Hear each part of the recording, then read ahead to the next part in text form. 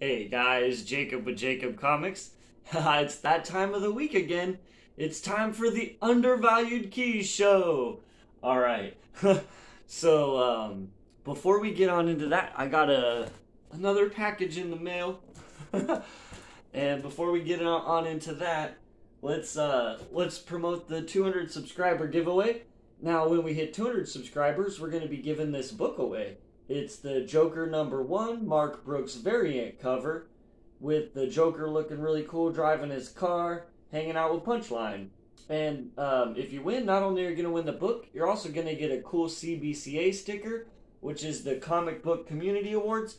And that's kind of like the Oscars for YouTube personalities like myself. And a comic book channel that's much bigger than myself is going to win that. But hey, I'm trying to help them out, and you guys should check that out on Brian LCS's channel. And how you win the book is simple. Just like, comment, and be subscribed to the channel, and that'll enter you to win. And when we hit 200 subscribers, we'll raffle the book away, and I'll put a video up notifying the winner. Alright guys, let's dived right on into what I got in the mail and what the undervalued key of the week is.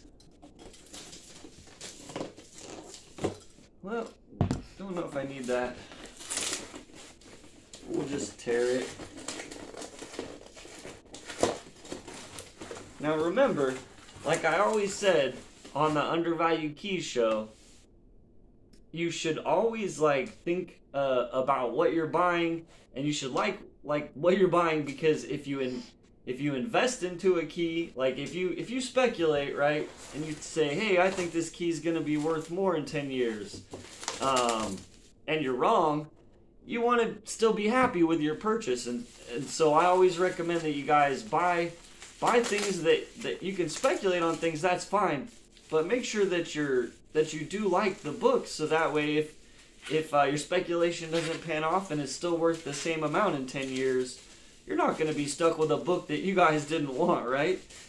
All right, I'm really excited about adding this one to the collection. It is, oh, this is awesome. That front cover has got a lot of color. Okay, all right, guys. So the undervalued key of the week is Uncanny X-Men 158, and I think it's a really cool issue. It's the second appearance, arguably the second appearance of Rogue. Many people say if you read the stories, it's kind of apparent that she's not quite a part of the team yet in this issue, and in the issue that came out the very same week that has the tie with, she's already a part of the X-Men. So it seems canonically that this one comes before that one, and I think out of all three of the books, I would love to own an Avengers 10. I'm not saying I don't want it, but I do think out of all three of the books, this one's got the coolest Rogue cover. You've actually got Rogue there, and she's knocking Wolverine out. Check it out. And the copy that I got is a 9.0, so it's not nothing too crazy. But yeah, we'll get into prices, and you'll see how I ended up with this book. All right. So we have the Uncanny X-Men 158, and in a 9.0, there are actually 75 universal copies on the census. And I got mine for $47. The same way I just kind of bid a low bid and was like, well, if I win, I win. If people want to pay more than, I think I put $50. I was like, I would pay that, and it went to 47. So it was pretty close. But hey, I won it for $47, and it's a 9.0, and the total on the card was $60 with shipping and handling to get it here. And I saw a listing sold before mine for $55.99, and do not buy this. Don't buy this. There's a current listing for $99 shipping and handling, and the fair market value on it on the what's that website again? I'm sorry. On Key Collector. The fair market value on it on Key Collector is $37 right now, which seems kind of low. So maybe I paid a little more than I should have. I don't know. People bid me up to that. What are you gonna do? We'll look at the cover. You can't deny. All right. So, yeah. So don't buy that current one. And we always want to cover the 9.6 and 9.8 because that's kind of where the markets really lie on these books. And so for the 9.6, we have a fair market value on Key Collector of $130. They say on my checking on eBay sold listings, I was able to find a low of $100 and a high of $140. So 130, that sounds fair by Key Collector. And there is a current listing up for 140. Not saying don't buy that. I mean, maybe if you could like make an offer of 125 or something and they took it, you know what I'm saying? Because you got to think you're paying shipping and handling too.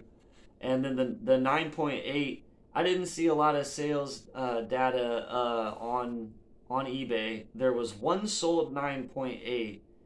And it was signed by Chris Claremont, and it sold for $547. So I kind of call that an outlier because it was signed by Chris Claremont and a 9.8. There is a current listing right now on eBay for $350.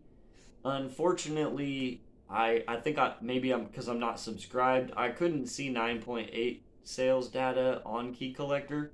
So I'm not sure what they think it's going for. Don't buy these. There's two people with 9.8 Uncanny X-Men 158s for $1,250. Yeah, don't buy that. That's a little high. I want to say current fair market value is probably somewhere around the $300 range, seeing as the one for $350 has been sitting there for a while. However, it does have 50 plus watchers, so there's a high interest in people purchasing a 9.8 at that $350. They're in Canada though, so I think maybe the extra shipping costs are pushing some people away. They might purchase it for $10 less if they could. So like I said, I feel like the fair market value or grabbing a deal, I guess. Like if you guys could pick up a 9.8 for $300, I think that's a good deal right now. Now there's 1,266 universal copies of this book. So that's additionally another thing, because it's a book from 1982. There's not a lot of graded copies available of this, really. I mean, 1,266 is not too many. And in the 9.8, there are 314. In a 9.6, there are 323. And as I said, there was only 75 total of the 9.0s. Probably because they're not too much more than grading your own book. Which was, you guys know me, which was partially why I bought it. Because I just looked at the pictures and looking at it here. To be able to find a copy like that out in the wild that's in that minty condition and then send it into CGC myself and be able to own a very nice copy of the book, I'm looking at more than the $60 probably. But or at least equal to the $60 with a lot more work on my end and then waiting for CGC to send it back 4 months, All right. Now, some of the reasons why I think this is a good key to pick up right now are, if you guys have watched the show, the X-Men are coming. They're coming. And when the X-Men come, trust me on this, I'm not the only one that's super excited about this. There's plenty of other people. All right, we're gonna break it out here. There's plenty of other people like me that grew up watching that X-Men cartoon and got hooked into comics a lot because of that X-Men cartoon. And yeah, Rogue was like a big deal in that X-Men cartoon. and in the movies she was okay. Like I've said before, this isn't a review of the Fox movies. Those movies make me a little sad sometimes. But yeah, I mean, and just it's kind of the same with as my thoughts on Uncanny X-Men 382 versus 383, whereas I like 383 better because you get Bishop and Storm on the cover.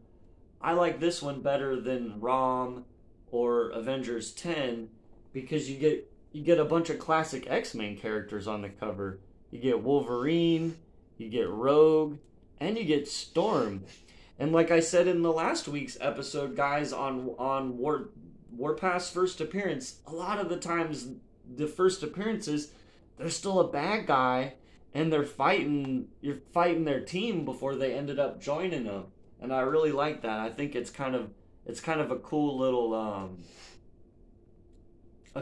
pattern that I've kind of noticed through some of these keys, which made me kind of want them a little bit more just because of the cool cover. All right, guys, so that's the Undervalued Keys show for this week. That's what I picked up was Uncanny X-Men 158, and yeah, like I've said before on the Undervalued Keys show, if any key you see on here, you're not going to see me selling on my website or anything like that. I wouldn't be pumping up a book that I'm trying to sell. I love the books that I show off on this show, and I plan to keep them for a long time, and then my kids will hopefully have some cool stuff. Yeah, so guys, like, comment, and subscribe, and have your chance to win the Joker #1 Mark Brooks variant cover. And if you guys want to support the channel and you like this kind of content, hey, click the link below and shop on my eBay store. Alright, we'll see you guys tomorrow, and have a great day.